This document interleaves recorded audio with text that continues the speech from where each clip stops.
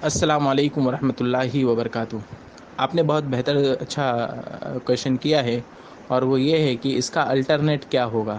یعنی جو میں نے کویشچن کا جواب دیا تھا کہ ہیوی ڈپازٹ یہ جائز اور درست نہیں ہے، تو اس کا الٹرنیٹ کیا ہے، الٹرنیٹ بھی بتایا جائے۔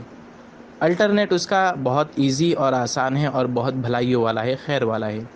الٹرنیٹ یہ ہے کہ جب ہم کسی کو 3 سال کے لیے ہیوی ڈپازٹ پر روم دیتے ہیں تو ہم نے اس سے 3 لاکھ روپے لیے، رینٹ بھی نہیں لے رہے ہیں، اور پھر 3 سال بعد اسے 3 لاکھ روپے واپس بھی کرنے ہیں۔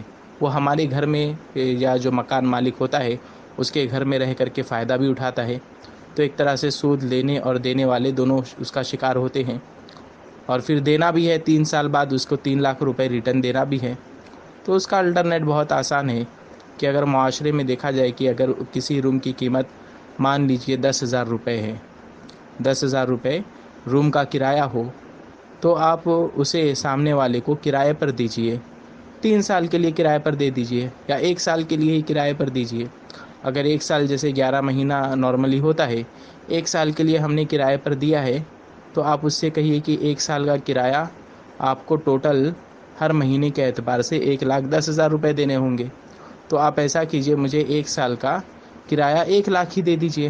آپ اس میں اپنی طرف سے کم کر سکتے ہیں، یا یہ کہ پورا 1,10,000 لے لیجئے، اس میں بھی کوئی حرج نہیں ہے۔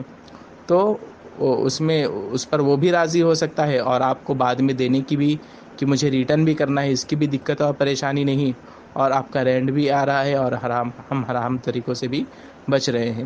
تو یہ طریقہ ہو سکتا ہے کہ ہم 1 سال یا 2 سال یا 3 سال کا کرایہ ایک ساتھ لے لیں، اور پھر وہ اس روم میں رہے۔ اس میں کوئی حرج اور قباحت کی بات نہیں ہے، یہ اس کا الٹرنیٹ ہے اور بہت بہتر ہے، اور ایسا کچھ جگہوں پر ہوتا بھی ہے۔ اللہ رب العالمین ہمیں خیر کو اپنانے کی توفیق دے، آمین۔ والسلام علیکم ورحمۃ اللہ وبرکاتہ۔